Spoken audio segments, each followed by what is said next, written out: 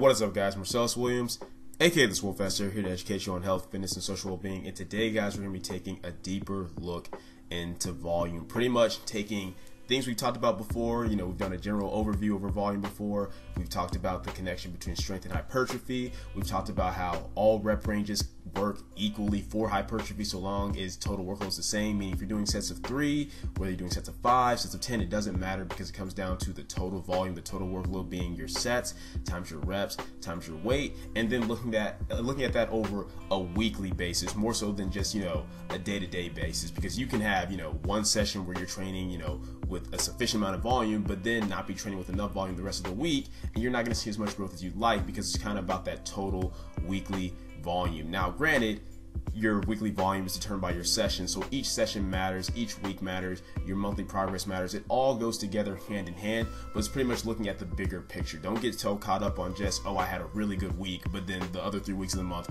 were garbage, or, oh, hey, I had a really good, you know, workout one day, but the other 6 days out of the week were trash. So we want to look at the total workload, the total weekly volume, just because that's kind of the easiest way to plan things out when we're looking at things like, you know, our mesocycles, which are pretty much about, you know, a month, our microcycles, which are about a week, and then you have, of course, the entire macro cycle, which can be anywhere from, say, 6 months to a year. Planning that all out and pretty much the way you want to go about doing that. Now, in the description box below, guys, you're going to see the video link over volume, where we pretty much just talk about the very basics as far as, like, you know, what's high volume for one person may not be high volume for somebody else, and how, you know, volume is specific to the individual. Even though there's general rules, like beginners don't need as much volume to grow, intermediate lifters and advanced lifters need more volume to grow. But even within those categories, guys, it's going to vary from person to person. Some people can simply handle more volume due to their genetic work capacity. Some people can handle a little bit less. So it's not so much that, oh, you're beginner, intermediate, advanced based upon the volume that you're handling,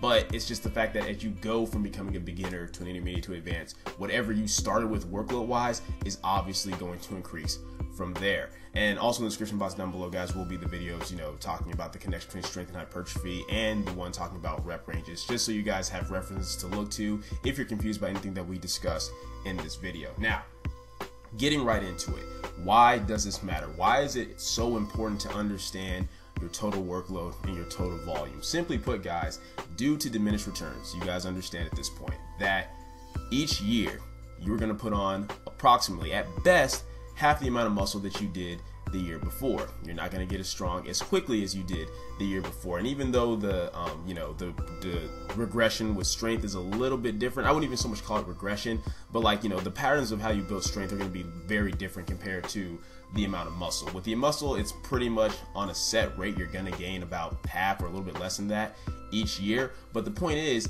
despite that being the case, you pretty much have to put in more total workload, more volume as you become a more intermediate advanced lifter, just to see less muscle gains, which sucks, right? But it's important that, due to understanding this, we really make sure that we're utilizing proper programming in order to squeeze out as much muscle as we can each and every year. And that's why your total workload matters. So getting into the deeper topics of it, the first thing I want to talk about, guys, is your minimum effective volume. Simply put, this is the least amount of volume that you can do in order to grow, and you always want to make sure that you're training with at least this much. You really want to, you know, ideally you want to start around this and build it up, but you want to be training with at least this much, because if you don't, simply put, you're not going to grow, because once again, your minimum effective volume is the amount of volume that you need to see any progression as far as, like, you know, muscle gains. So if you're training below this, then the best you can hope to do is maintain, but you're definitely not going to see progression. You're not going to get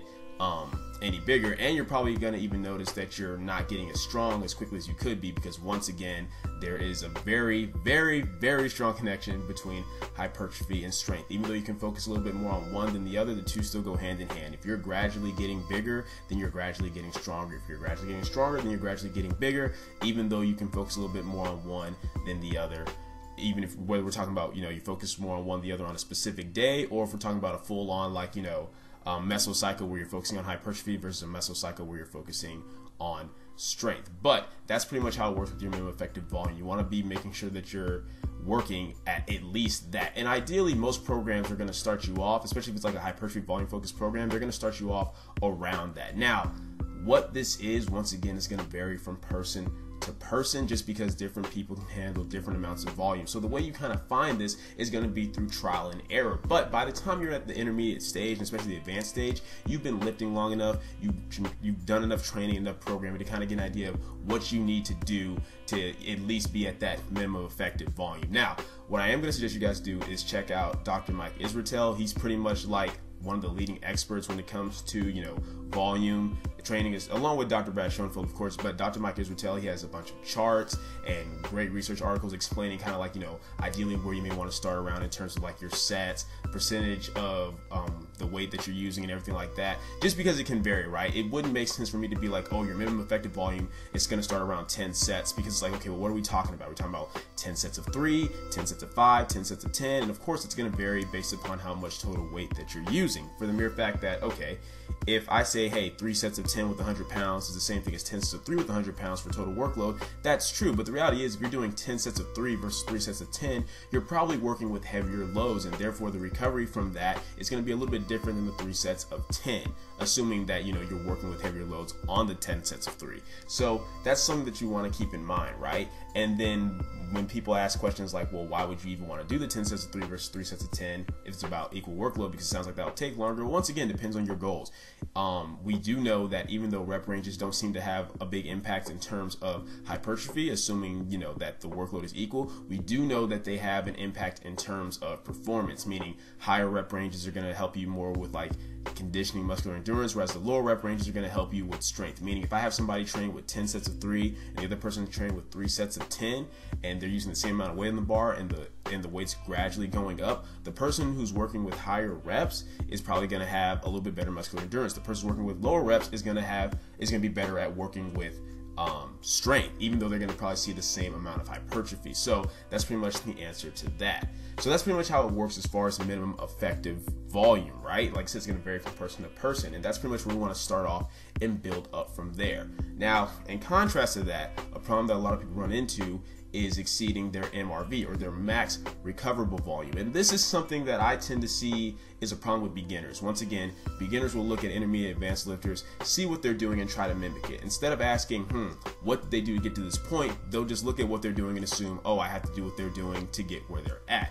And that's where a lot of them start to see issues in terms of not progressing or even regressing. Because the thing with your max recoverable volume, guys, is that if you go over that, you are not going to see any progression. In fact, you're going to see regression. You're going to lose strength, and you're going to eventually, if you keep down that path, lose muscle mass, from the mere fact that you are working with more volume than what your body can recover from. And if your body can't recover from the workload, it essentially makes it pointless. It's like saving up a whole bunch of money, but then spending it all. You have nothing left in the bank, right? So like you're done. Or really, it's worse than that. It's like saving $100, but then trying to withdraw $150. Now you're negative. You have nothing that you can use, right? And now you have to even build back up to just your normal baseline amount of money that you had. I don't know if that's a good analogy or not, but the point is, if you can't recover from the workload that you're doing, then you're not going to see any progression. If you keep doing that, then you're going to start to lose strength, lose muscle mass. So a lot of people, their solution to this, quote unquote, is to basically just try to, okay, well, I'll just make sure that I train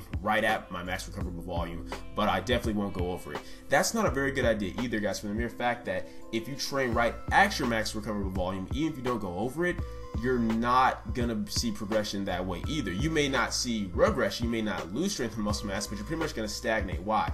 Well, because it's gonna take all of your body's resources and energy just to recover from that max recoverable volume. So even though you may be able to recover from it, you're not gonna have any energy left over to actually build muscle mass and strength. So it's pretty much like, okay, I'm gonna put $100 in the bank, then spend $100. Put $100 in the bank, then spend $100. I'm pretty much always staying at the same place. I'm not actually saving anything, right? So it's the same thing in terms of your max recoverable volume. So what is the real solution? The real solution, guys, is to be working with your MAV, your max adaptive volume. Basically, with your maximum adaptive volume, what you're going to be doing is starting a little bit above your MEV, your minimum effective volume, and gradually building the workload up from there. Basically, we're in this sweet spot, guys. It's that spot where we're constantly able to, progressively overload and then adapt and then compensate. So we're constantly building up getting stronger, getting bigger, constantly progressing. Now, this can only last for so long, right? Why? Well, because we start off in that sweet spot, which may start a little bit above, you know,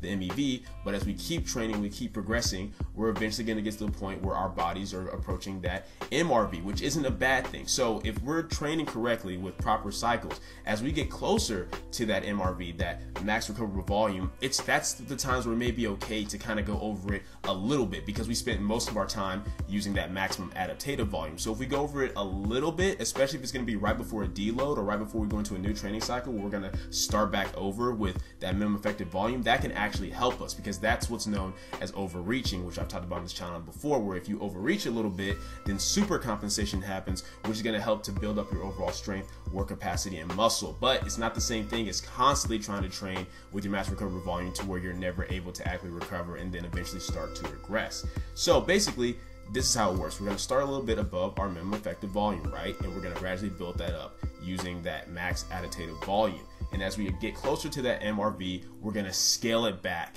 and start over. But when you start over, that minimum effective volume that you're starting with, more than likely is going to be a little bit higher than where you started before. Why? Well, because you've gotten stronger, you've built more muscle, you've built up your work capacity. So the minimum amount that you can start with is going to be a little bit higher. So you constantly keep going back and forth. So it's kind of like you're saving a bunch of money, right? And then you have to spend some money, but you still have a little bit of money left in your account.